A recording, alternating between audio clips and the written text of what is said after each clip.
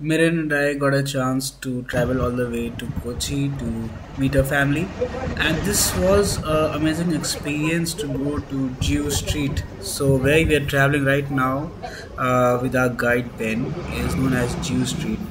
So, Jew Street or Jew Town is a unique place in Kochi where one can find precious artifacts from across the world. So, this road that we are walking on is a narrow stretch between the Matancheri Palace and the Pardesi Synagogue.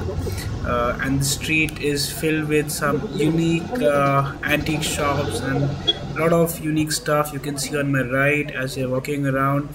Behind me these magnet shops and a lot of artifacts are available from all over the country, specifically those which are bought and imported from the coast guards and from the coastal regions.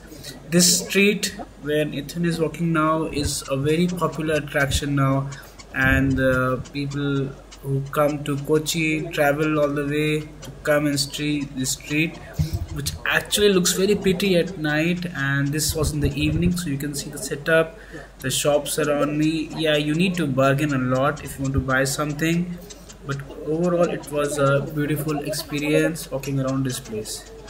So I heard you lost your watch. What?